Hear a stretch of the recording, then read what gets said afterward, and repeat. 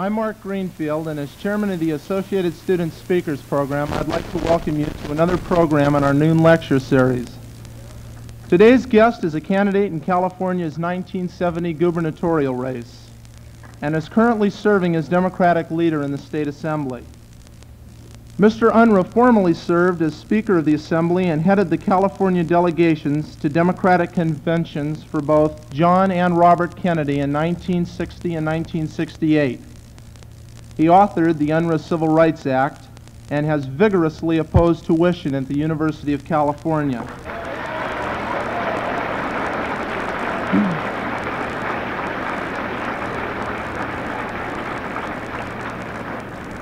Mr. Unruh's talk today is not only timely because of the Regents meeting, but he has selected UCLA as the first college address of his campaign.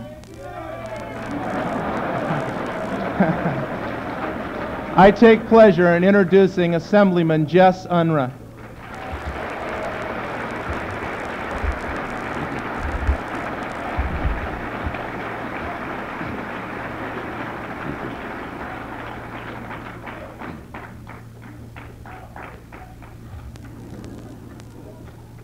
Thank you very much, Mark. I want to set the record straight very quickly. I really had selected Long Beach State from my first address, but they had a better show down there, and I'm not going to try to match that one. Also, I want to say I think that we just have to crack down on this irresponsible student press.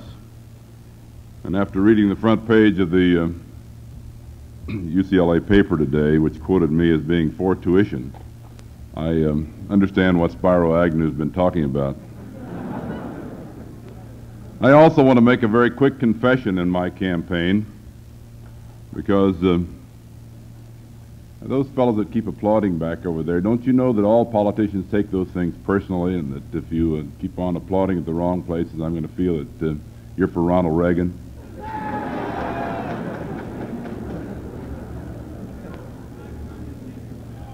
Is there someone here for Ronald Reagan?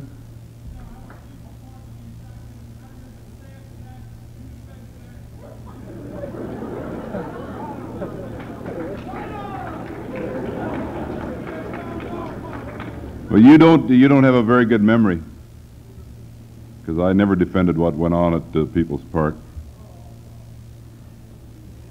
and or what went on at Santa Rita, and I wouldn't. You're for Ronald Reagan? Would you stand up so that everybody here could see you?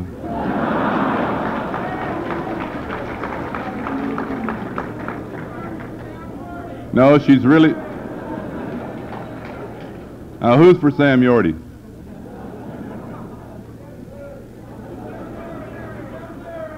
Now, would you stand up?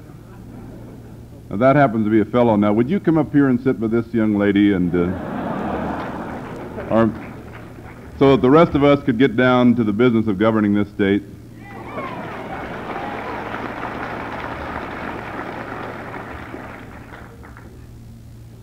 I do have a confession to make, as I started out to say, which I was reminded of when I mentioned Vice President Agnew.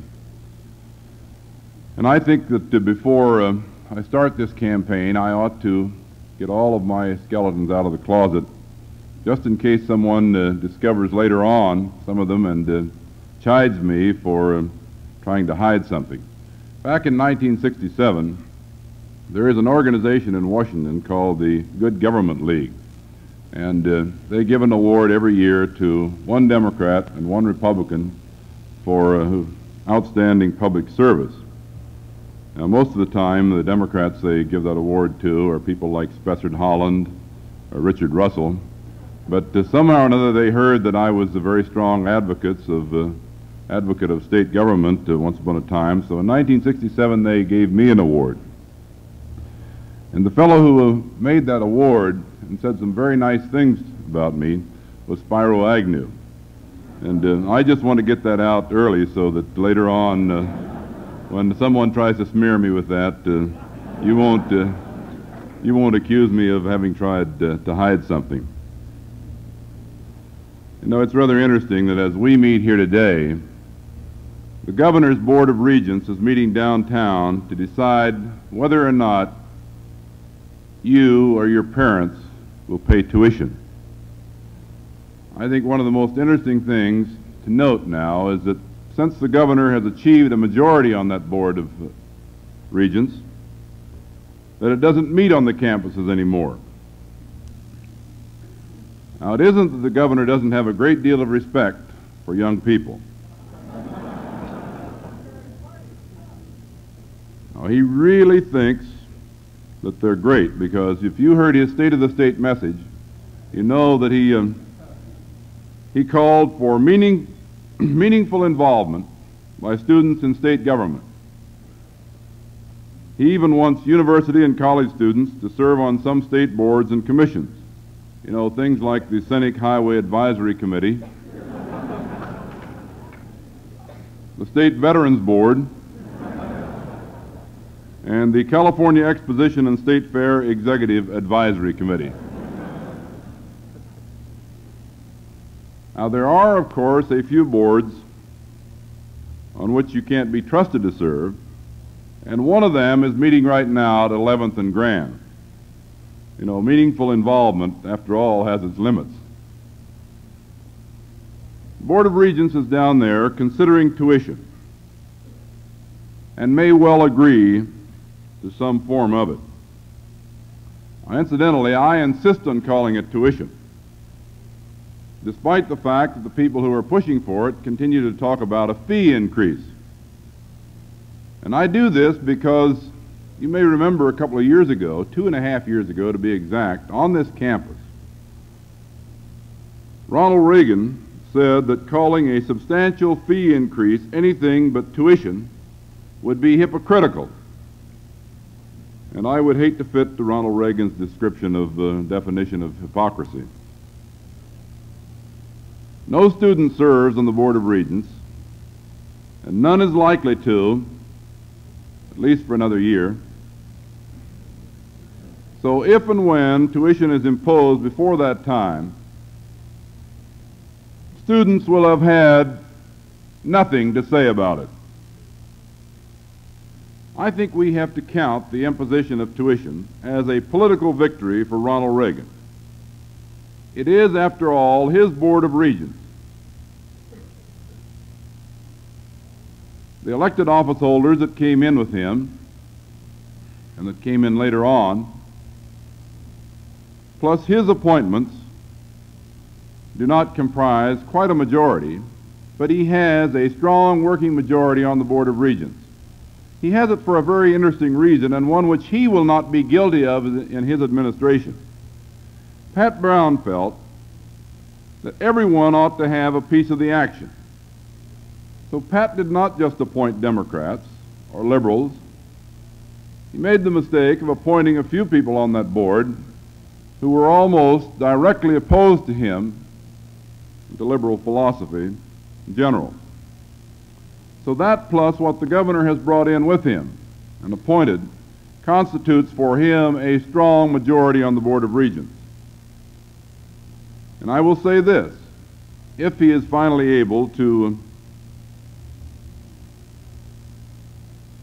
get tuition, it will be the fulfillment of his first promise since taking office. He did promise, when he came into office, that he would come in with a tuition plan and would enact tuition. Well, he now has a majority, and it's up to him. He hasn't kept the rest of his promises, but he may well keep this one. And the $360 increase, which is the most specific of the plans before the Regents, is very close to what the administration originally proposed, $400, early in 1967. I think you know how that would be arrived at under the plan which has been proposed. There would be a student registration fee increase of $90 in 1970-71, and another $90 on top of that in 1971 and 72. And then there would be a new educational facilities fee. Isn't that a nice, fancy-sounding name? I think we could expand on that by just having you pay $1 every time you come on campus, in addition to the parking fee, which you already pay. You could put a sort of a head tax on as you came on campus here. And then there are two people here who wouldn't have to pay that.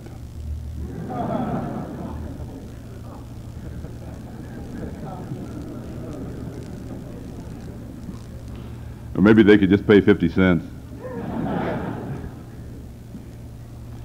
Are you a freshman?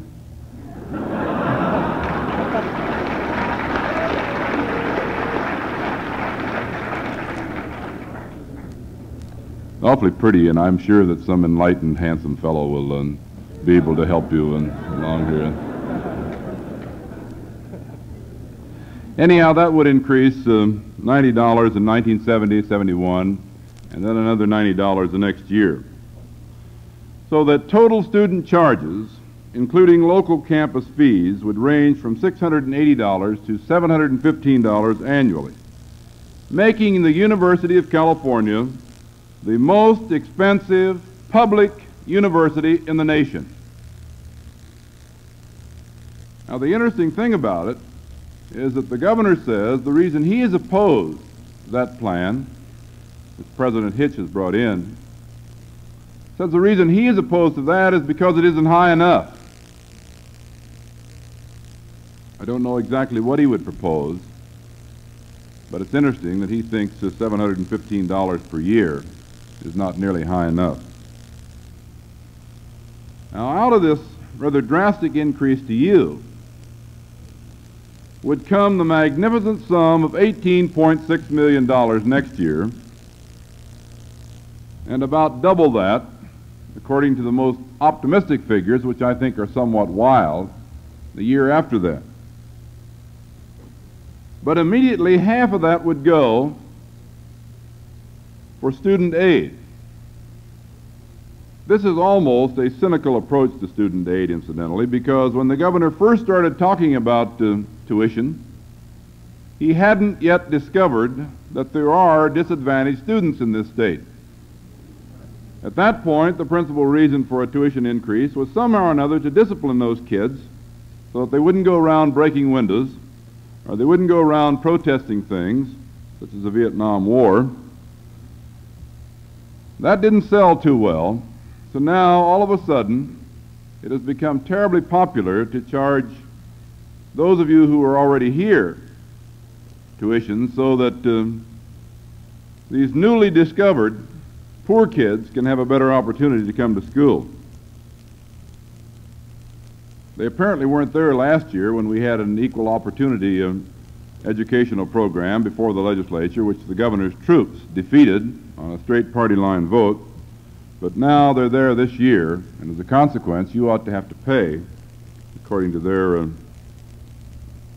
theory, to get them admitted. I think it's extremely unfair, very unwise, and an invitation to further division and dissension within our society to ask those people who have just barely made it out of the poverty level in many cases to pay a tax on education in order to finance those who haven't yet made it out of the poverty level.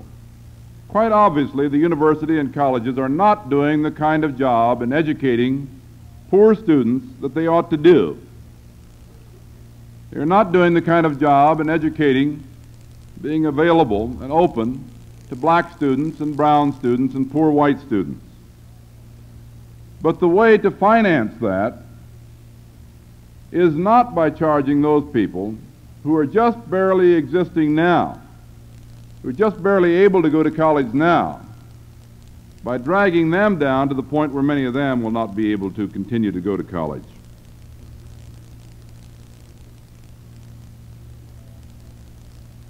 During 3 years, we have heard a constant stream of vitriol and vituperation emanating from the governor's office in Sacramento. The governor really isn't against everybody at the university. It's just the students, faculty, and the administration. And I used to say, and I said quite hopefully, that he was for the buildings. But unfortunately, that isn't true either, because the university capital outlay budget has been singled out for selective starvation under this administration. It has been in the past under Governor Warren, Governor Knight, and Governor Brown. Typical that about 65 to 75% of the capital outlay request made by the university has been granted by those three different political administrations. Last year, that request had been carved to 36.4%, and this year it will fall drastically below that. But all state capital outlay is in a bind. Every place where we need to build to take care of our still expanding population is in a bind. Well, if that's the case, then maybe we ought to start charging the felons in prison to build more prisons. And we ought to start charging the mental hospital inmates to build more mental hospitals. I don't understand why students should be singled out to rescue the University of California from the building bind that it is now in.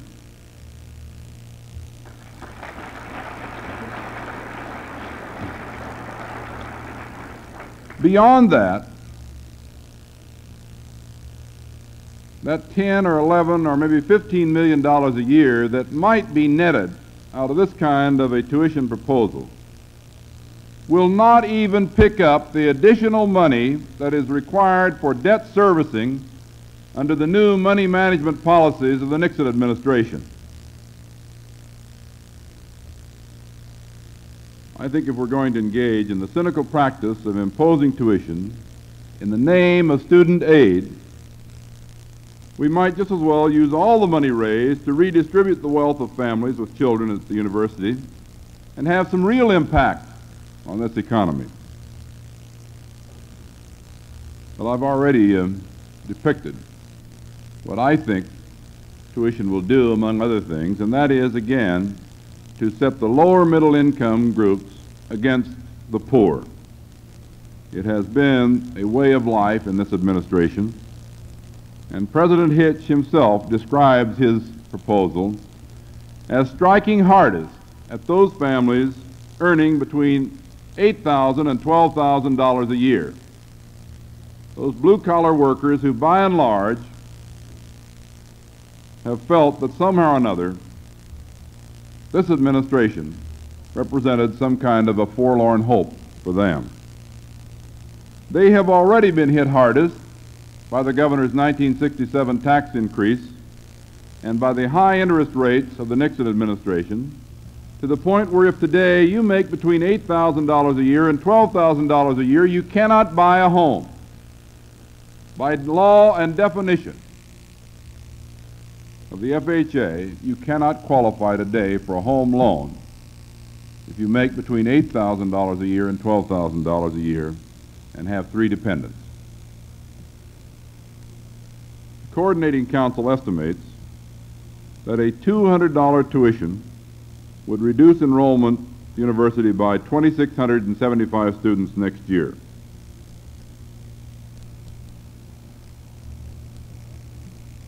Just at the time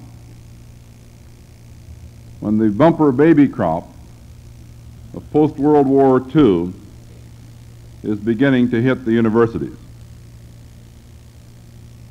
Well, these are the sad facts of life.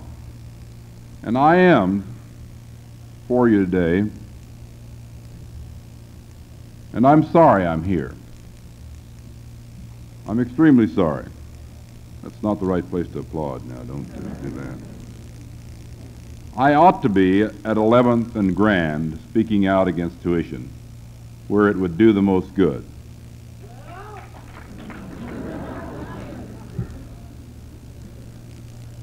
One of the reasons, and perhaps the principal reason I am not there not only as a voice against tuition, but as a vote against tuition.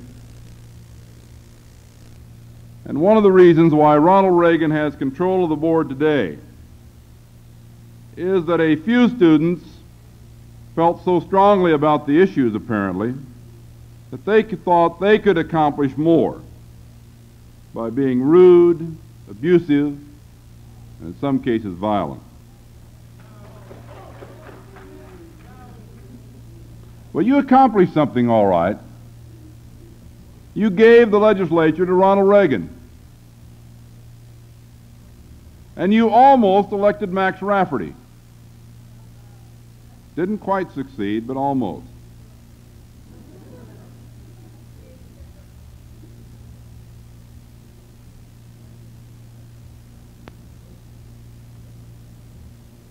I don't know what's going to happen at the Regents today.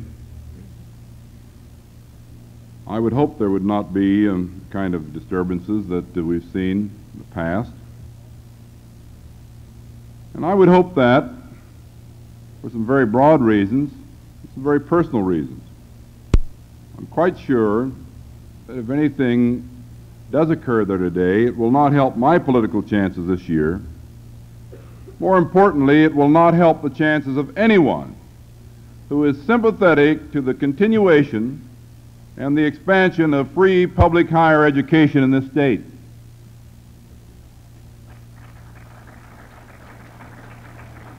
But I hope we have not slipped back into a pattern of shouted abuse and violence for another reason.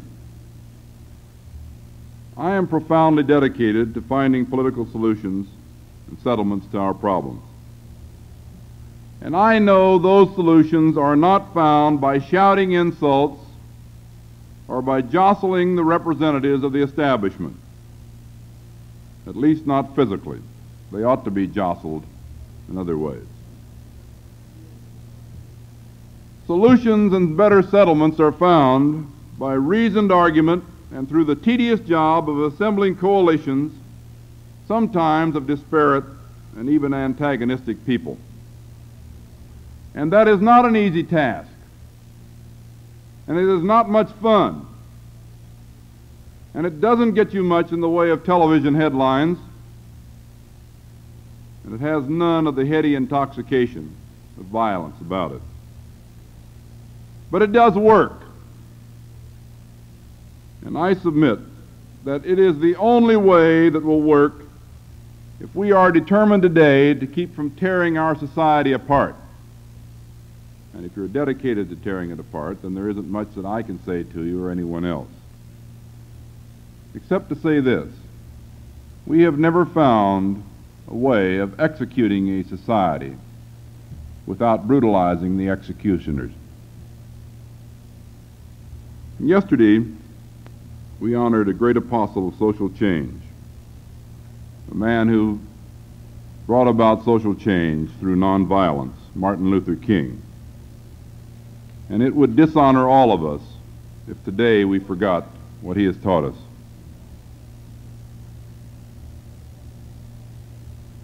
What goes on at 11th and Grand today, you and I will have very little effect on. That course has been set, partially because we have been outworked, and partially because we have been outsmarted, partially because we have outsmarted ourselves. But what happens to tuition next year and all of the other issues, many of which are far more important, will be determined by where you will be, not today, but the next 9 months. And where will you be? Will you be shouting abuse at administrators who, indifferent as some of them may be to change, are generally powerless to change it? The lever of student pressure for change has been very, very helpful, but in many cases it has used the wrong fulcrum. Instead of levering the governor and the legislature, it has been exercised against those people who in many cases have very little to do with it. Will you be leading marches?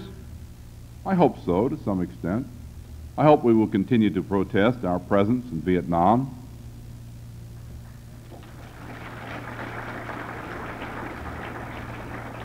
Something which, incidentally, most people seem to have sort of now begun to slough off on. It's very interesting. I spent most of the day yesterday at Davis, and I got not one single question or comment about Vietnam. Or will you be walking the neighborhoods where it is considerably less glamorous, where you will have no television coverage, but where you can inform those of you who have Republican parents, conservative parents, I assume a few of you do, informing them of exactly what this administration has done, or in most cases has not done, towards solving the problems of California. Will you be with us this spring organizing so that we will have people in every precinct in this state carrying that message? Will you be with us this summer doing the fantastically large job of registration, which has to be done? There are 3 million Californians who presently are not registered to vote, most of whom would vote for candidates representing what I think most of you want. And will you be with us again in the precincts this fall, helping to carry the message of hope to those people that you've helped registered in the summer? Well, we may not have much impact at 11th and Grand today, but where you are this spring, where you are this summer, where you are this fall, will determine where you are, and in large part, what you are in January of 1970.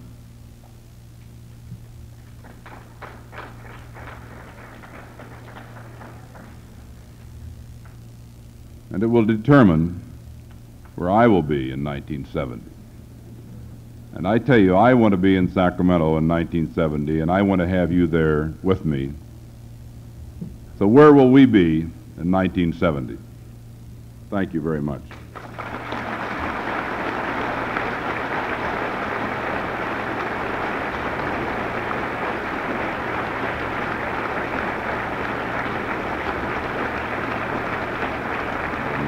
Want me to do the question? I'll try to field a few easy questions. Are there mics out in the audience? Sure. Can we turn those lights down now? Do you suppose? I can't see the questioners out there. Could we turn the switches down on the lights here so I can see the questioners? Where are the photographers?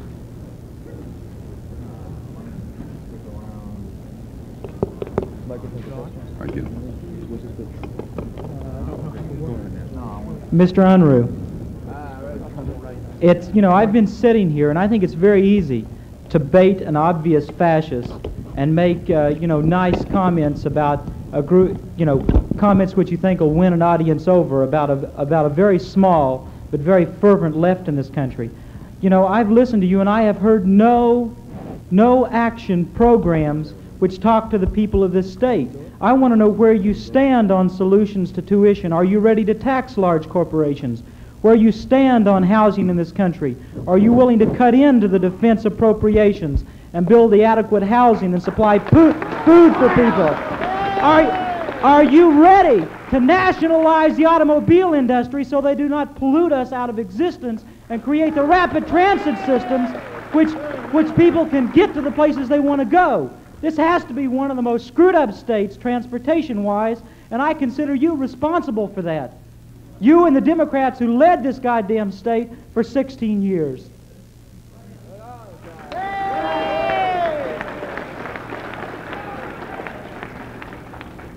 Well, you're about as accurate as Ronald Reagan is. First of all, you're not even accurate on the amount of time the Democrats were in control of this state. You are accurate on a couple of other things. Answer! That's not an answer, fellow. If you'll just wait a little bit. Your problem is you don't even want to wait for 2 minutes on anything. But let me ask you what you've done about it besides scream and holler. What kind of bullshit is that? I live here! I'll tell you what I did about it, sir. I grew up in Oklahoma, where my older brother and sister died of starvation, and I'm not about to tolerate that for my children.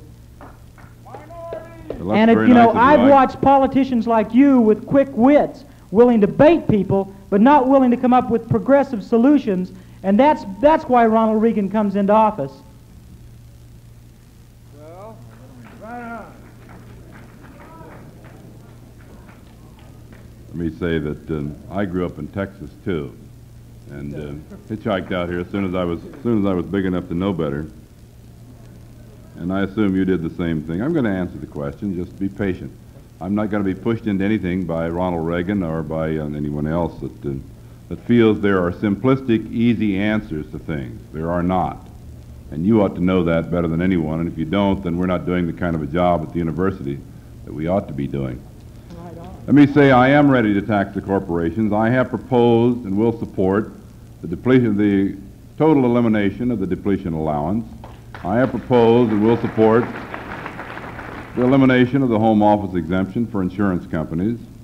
I will support an increase in our bank and corporation tax.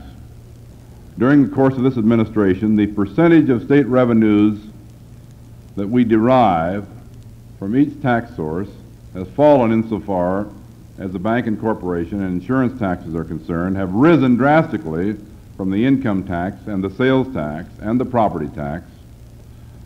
I think we can treat capital gains in a considerably better fashion so that we do not leave open the door to wild speculation that we have today. And I propose that and will support that.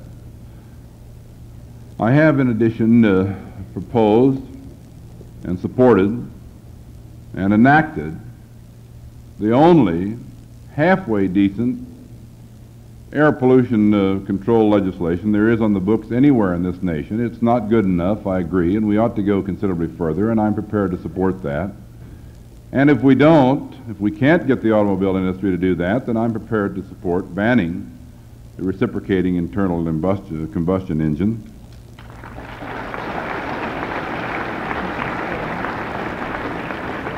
But let me say to you, my young friend, that nationalizing the automobile industry is not going to buy you very much if you think that's going to clean up pollution. The worst polluters in this state are governmental units. The city and county of San Francisco pours more pollution into the San Francisco Bay than all other polluters combined. That's supposed to be nationalized, or at least the people are supposed to own it, or somebody owns it, I don't know. But at any rate, and that's not a single instance. That's not a single instance. I support the institution of the withholding tax on personal income so that those people who come into the state and work for a while and leave before they ever pay any income tax, cheat the state out of its tax. We've lost $350 million in the last 3 years to those tax cheats because this governor has some esoteric theory of taxation which precludes him from being for the withholding of personal income taxes. Now, if you can't discern the difference in that statement and some glib politician who comes out here simply to bait another politician, then I would advise you to take a couple of more basic political science classes. You might not learn much in them. Bullshit.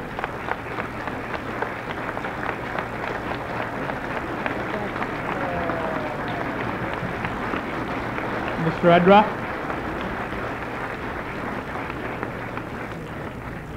A moment ago, you mentioned several possible... I'm sorry I took that long, but he took almost that long in the question.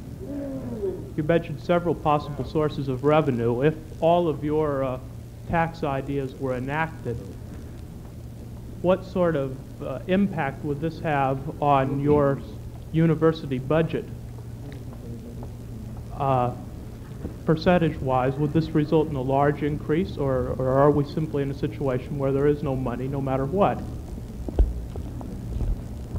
Well, I do not think we have begun to devote the amount of resources in this state that we need to devote to education. Peter Drucker says that we are in the knowledge economy, and I'm inclined to agree with that, where almost the majority of our people are involved in one way or another in the search for and production of and dissemination of knowledge. And it seems to me that we could say with certainty that the principal business of the state of California is education. And we rank somewhere about 32nd insofar as the amount of our state revenues that we allocate to public higher education. As a consequence, I think we have not reached that, but I think it will require some reordering. We still spend $9 million a year on county fairs, where we have such nice things as jam making and jelly making contests, and I'm not opposed to that. I enjoy both of them. But I think that if we cannot afford to properly finance our educational plants, then we cannot afford those kind of luxuries either. I think that I don't think we have to have a drastic increase in taxation. If we simply close the loopholes that we ought to close, we should be able to finance this state for quite some time in the future. In perhaps not an adequate way, I suspect that there is no answer, no final solution, as there is indeed hardly any final solutions to any ongoing social problem, to the financing of education or to governmental services in general. But we can do it better than we're doing now. Bob Kennedy used to be terribly fond of quoting Camus on exactly what I'm saying here, and I think much more pungently, who said that there may always be starving children, but there can be fewer children who starve. Yeah, Mr. Unruh. You know, you're very good at baiting. You spent most of your time here baiting people. First you bait Ronald Reagan and don't explain the differences between you and Ronald Reagan. I can't see them. And you sit around and try and pick up one or two supporters of Ronald Reagan in the audience and try and bait them, make examples of them. Well, it seems to me that you're no different from most of the corrupt politicians we have in this country. And what are the real differences between you and Ronald Reagan? Both you and Ronald Reagan criticize student activists without criticizing the source of student activism, the impression that creates the student activism. Both you and Ronald Reagan have sat on the Board of Regents of this university without criticizing the makeup of the Board of Regents of this university. Both you and Ronald Reagan have not criticized the genocide of the Panthers that is rampant all over this country. You and Ronald Reagan have the same position on genocide. Both you and Ronald Reagan have offered no alternatives to tuition. Both you and Ronald Reagan have not spoken up against ROTC and other institutions on this campus that promote and perpetuate the wars of imperialism. Both you and Ronald Reagan held exactly the same position during the People's Park issue on private property. I ask you, what are the differences between you and Ronald Reagan? Would you listen if I told you? Don't try the baiting technique again. Let's hear. You sound just like that other fellow that talked over there a minute ago. Very cute, very cute. Well, I would think that I would hope that if what I think is true of students today, and that they are informed as well as concerned, that I would not have to answer that question, because every statement he just made is totally and completely wrong. I have proposed an alternative to tuition. I have opposed the Vietnam War. I opposed it at some cost to my own political career. When did you oppose ROTC? At the Regents meeting in Berkeley in February of 1968. And if you don't recall it, to go read the San Francisco Examiner's editorial. When did you oppose the genocide of the Panthers? I called for a high-level commission investigation into the entire situation. When did you oppose the genocide of the Panthers? When I'm convinced that there is a genocide move, I will oppose it.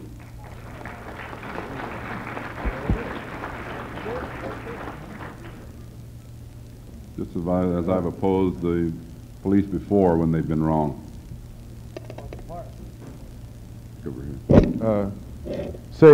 I just want to just say something to you, you know, because like you're all like, just like all the politicians, you crooked, you ain't no good, you ain't serving no interest of no people. So stop all this bullshitty ass jive. And you students out here, you know, if you ain't working for the people in terms of the working class people, talking about lower class whites, you know, blacks and Chicanos, so on and so forth. You know, what I want to see is I want to see the abolishing of the regents, you know, and then set up a board, you know, made up of workers, you know, Chicano workers, you know, black workers, and lower class white workers, you know, and get rid of these motherfucking crooked ass politicians. I say down with all of them.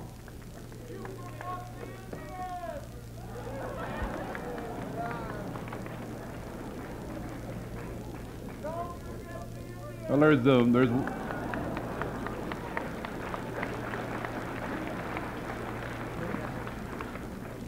the one appellation in that group you used that I'm not entitled to, and that's the politician, because on the basis of what's been happening to my party the last few years, I don't think we can lay claim to being very good politicians. Let me say that, however, if you can slough aside some of the unnecessary things you said, I think the gist of what you said just then makes a great deal of sense. And I do think that a board of regents that had some carpenters on it, some bricklayers, some students, some faculty members, some just general average Americans could do a better job than the present board of 16 millionaire, 15 millionaires, 8 politicians and Fred Dutton can do.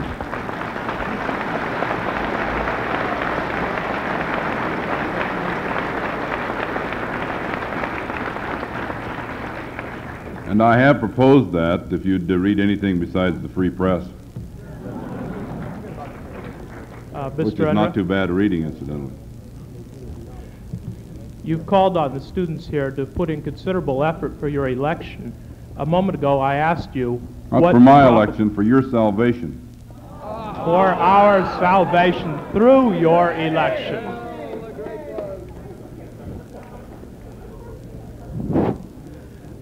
A moment ago... Haven't you seen those buttons that says Jesse saves? I've missed them.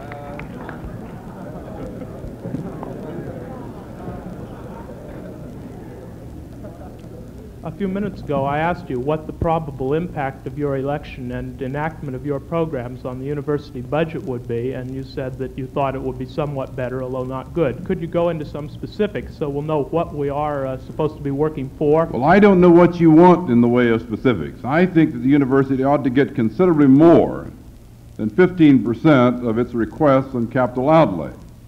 I don't suggest that they're entitled to 100% any more than I think the agricultural interests are entitled to 100% in this state. But I think they ought to get considerably more than that. I think they ought to get more than the 36% which they got last year, or the 42% which they got the year before that. And I think we ought to have an educational opportunity program, at least along the lines of the legislation which I've carried, which would immediately appropriate another $18 million toward the admission of students who presently, because of the failure of our lower school system, cannot get in, or because of their economic circumstances. That would have allowed some 8,000 students, an increase of 8,000 students annually into our university. Those are the bare minimums that I think we can do. Beyond that, I think we have to begin not just to criticize, and I'm willing to criticize both our universities and our elementary and secondary school systems as not having done the job that I think could be done, or that we'd like to see them do. But I think we have to begin to offer alternatives, and I will do that. I have legislation going in on Monday, which will allow the contracting out of a catch-up program for those students at the junior high school and high school level who have fallen at least 2 years behind in achievement in reading and mathematics. I will allow the contracting out to private contractors. And we'll try that. We'll try many other things, including neighborhood control of schools. I think we have that obligation to do.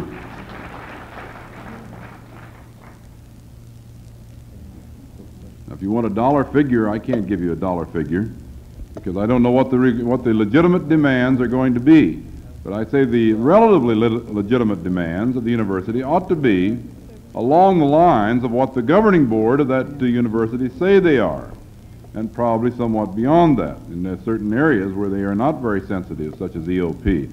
But what this administration has done is to constantly cut back from even that, even when their own board is in control of the university. Mr. Unruh, I'd like to know where you stand on the California Indian land issue. I would like to know if you go along with the robbery that this government is carrying out right now with the California Indian. They're offering them 47 cents an acre for California land. And that's sheer robbery, 47 cents or nothing. Can you tell me 1 acre in California that I as an individual can buy for 47 cents? I don't know. If I did, I'd buy it myself. Well, this is what the California Indian is being forced to choose between 47 cents or nothing. Well, I think that's wrong, and I think we have to do something about it. But let me say and admit in all candor that I think almost all of us have been guilty of an ongoing neglect of the problems of indigenous Americans, Indians. We have, I agree, it is time for a change. But I don't think any of us, including most of you, thought very much about that or understood very much about it or did very much about it until Bob Kennedy began to visit the reservations and expose how bad the situation was there. And I think it's necessary that we move massively in helping American Indians out, and California certainly has been among the most remiss. I do not have a program in that area, but I assure you that I will have. When will that be? When I'm elected or before. Towards the end of your speech, you asked for the help of the young people in your campaign. Well, I'd like to ask you, why should we help you if we can't vote? Are you doing anything towards the 18-year-old vote? Yes, I am. What are you doing? I've constantly supported the 18-year-old vote in the legislature. Last spring, I printed the petitions which went out for an initiative, which failed miserably, I might add, because not enough students seem to be interested in the 18-year-old vote to do much about it. And right now, I'm supporting the initiative drive, which Assemblyman John Burton is spearheading, to place that on the fall ballot. I have contributed to that in every way that I possibly can, and intend to continue to that. I think it's up to you as to whether you want the 18-year-old vote or not, because I can assure you not too many people who already have it beyond the age of 25 are very concerned about it. I've done everything I think I can. I'll continue to do that in every way I can, publicly, privately, with what I say and with what I do. But to get 600 or 800,000 signatures on a petition, the legislature will never in God's world enact the 18-year-old vote while there is a Republican majority. Well, Get those 800,000 signatures will depend on whether you really want it or not. Until we can vote, the young people really have little power, and it's in the hands of the politicians. And I sure hope if you want our support, you're going to have to get that passed and give us the power, unless you want us to demonstrate in such a way that you don't approve of. What you're saying back here is precisely what I hear at every level in California life today. You've got to do it for me. You've got to do it for me. And to this extent, this is the great appeal that Ronald Reagan has to this state, is because of that kind of attitude. If you were willing to do a little bit of it for yourself, or for the sake of the whole state, and I think a great many of you are, and that's the reason I'm here. If I didn't think that, I wouldn't be here. I'm certainly not making any votes in general here. If I didn't think you were concerned about the same things I'm concerned, I wouldn't be here. But you can't just slough off a problem and say, you better get it on. You better get it on, and I'll help.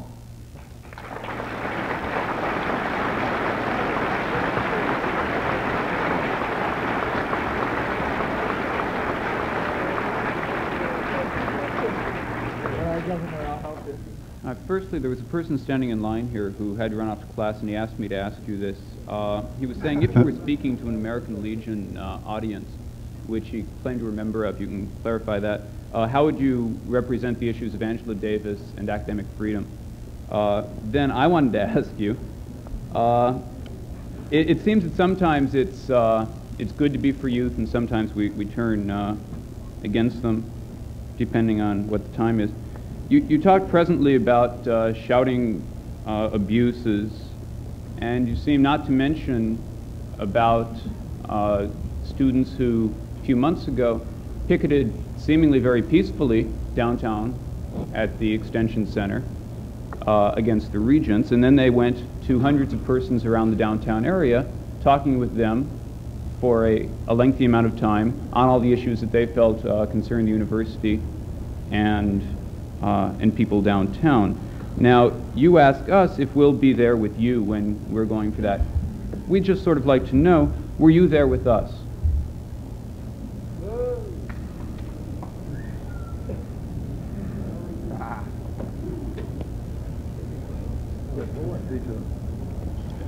Well, I think my record of support for those things that have been in general enunciated by students is a relatively solid one. I don't say I've been with you on everything, nor do I propose to. I like to think that nobody owns me 100%, and that's the way it's going to continue. But I have been in support of the moratorium movements in the past. I have been in public and loud opposition insofar as tuition is concerned. I have been spoken out on the Angela Davis case. I said that I thought it was the law of the land as interpreted by the courts, and I'm willing to abide by that. I've spoken out against the atrocities which took place at the People's Park and at Santa Rita, and I don't know what else you'd like. I didn't come here today to praise you, just as I don't go somewhere else to criticize you. I came here today to tell you the things the way I see it, and to tell you that I think we need each other, and if I haven't convinced you of that, then I haven't done a very good job, and if you don't understand that need, then God help all of us, because He's the only one left that can. For a little bit of clarification, this person had asked you how you would present an argument, he wanted to ask sort of both ways. How would you speak to students on the issue of academic freedom, and then how would you speak to an American Legion audience? I've spoken to both students and the American Legion in exactly the same fashion. And that's the reason I'm not coming here today and telling you how great you are. I think you know that. If you don't know it from the other speeches I've made, everybody who thinks you're terrible knows that I think you're great. Thank you. In terms of abiding by the courts also, does that mean that the PAC decision we would abide by, and then the latest decision on Angela Davis we would also abide by? Could you just clarify that? Thank you. Yes, I do. If the court reverses that, then I intend to abide by that also, because I'm not going to pick and choose as to which laws I obey. I intend to obey all of them. Mr. Unruh? Your mustache doesn't match his. Neither does yours. Mr. Unruh, you said just a couple minutes ago about picking and choosing laws, and earlier you mentioned about the war in Vietnam. I'm over here. And yesterday there were a group of interested people down at the LA Induction Center. There were also a bunch of people over in Oakland, and a lot of them were arrested, and frankly I didn't see your face there. Frankly, I've never seen your face at any physical show of support to bring the troops home or to end all the wars that the United States has been carrying on. All I've heard is a bunch of talk, which I've heard from every politician I've ever seen. And I'd just like to know how far you're willing to go with the laws of the United States of America. Well, I did not mean to say that laws ought not to be protested, or even that they ought not to be disobeyed. I would say that you ought to be prepared to accept the consequences of that if that is the case. And that was I thought, the great appeal of Martin Luther King. And I think he managed to change some of those laws that were terribly wrong by those kind of tactics. And I think you noticed the great silence that surrounded the White House yesterday on the anniversary of his birth date, because apparently they do not feel that ought to be encouraged. But let me say, I haven't seen your face those demonstrations either, and I don't see you in jail. Look, I was right there yesterday, and I never seen you any place. stepped up in your office or something. Well, that's too bad. Can you see me up here today? Yeah, and all I hear you is talking and not doing anything. Just every goddamn politician I've ever seen. Why don't you do something with your life? Christ.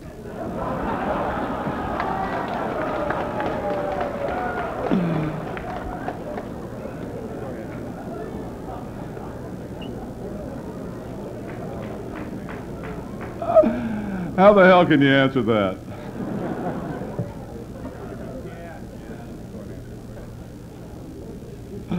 I'll take one more speech.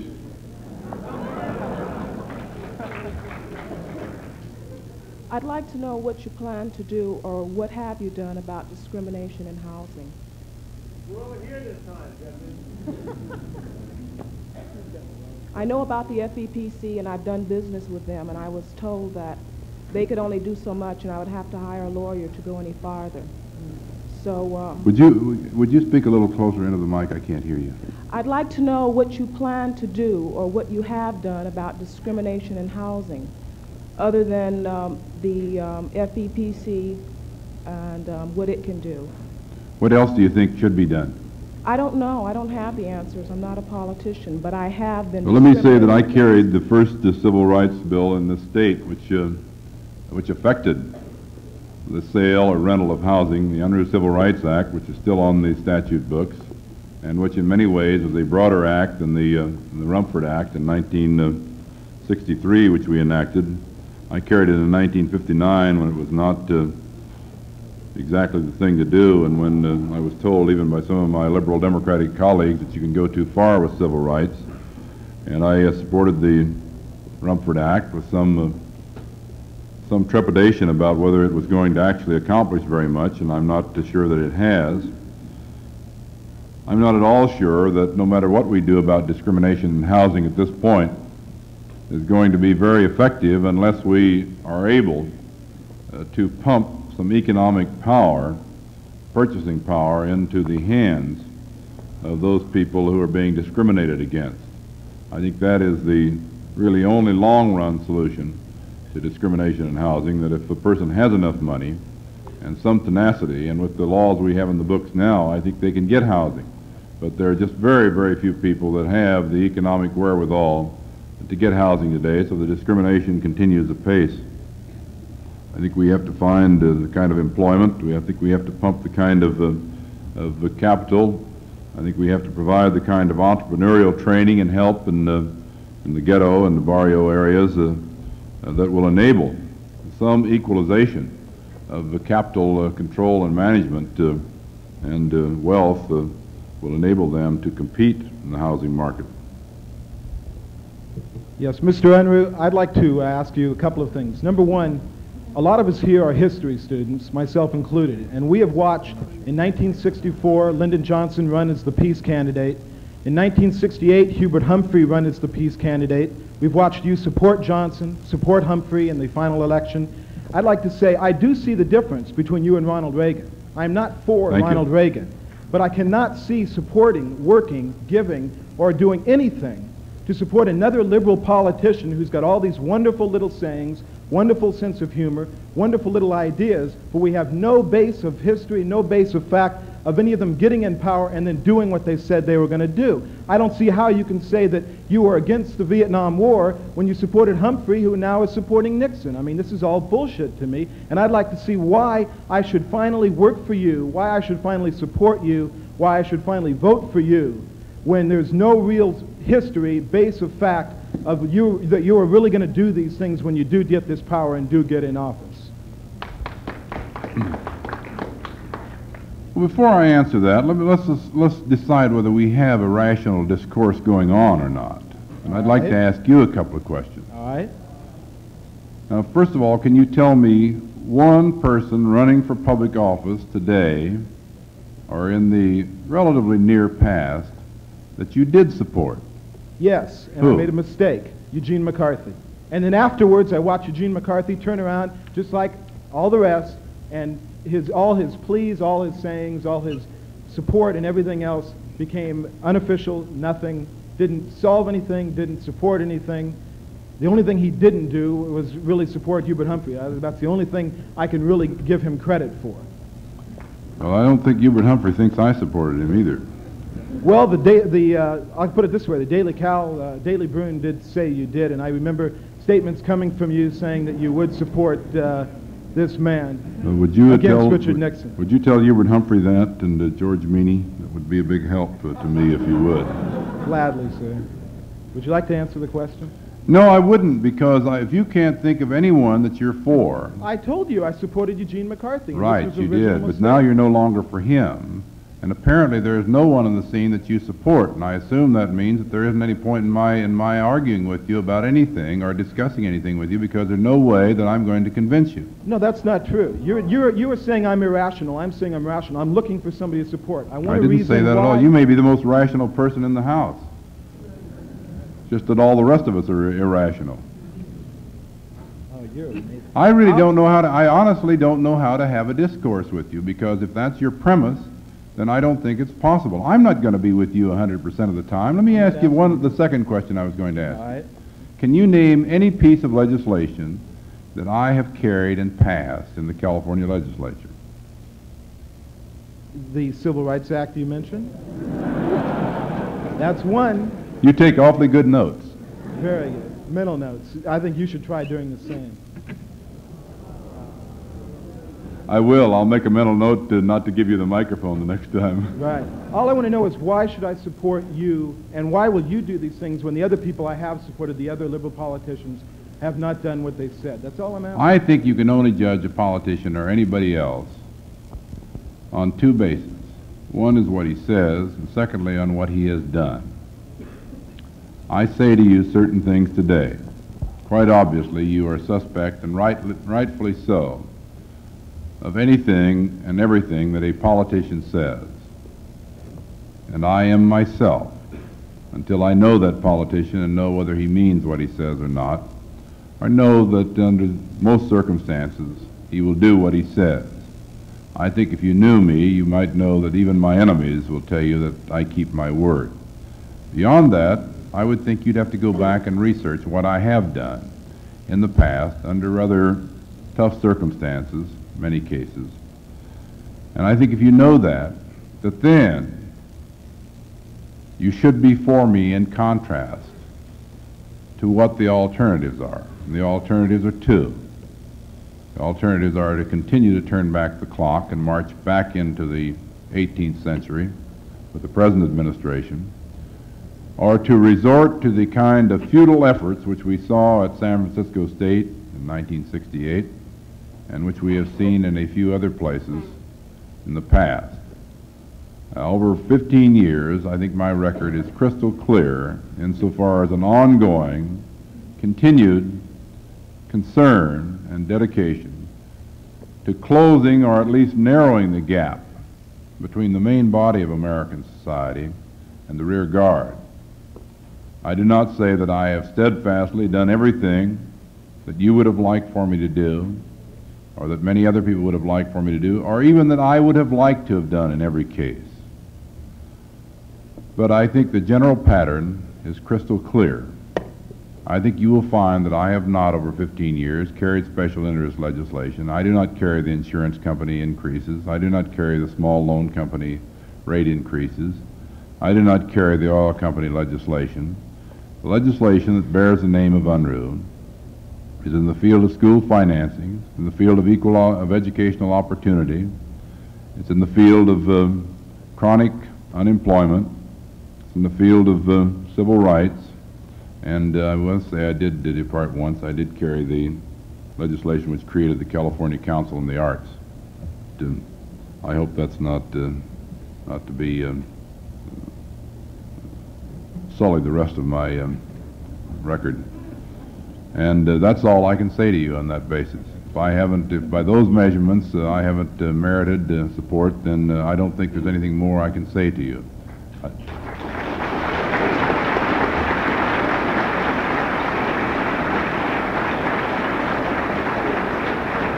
Thank you very much. You've been very nice to me, and I appreciate it.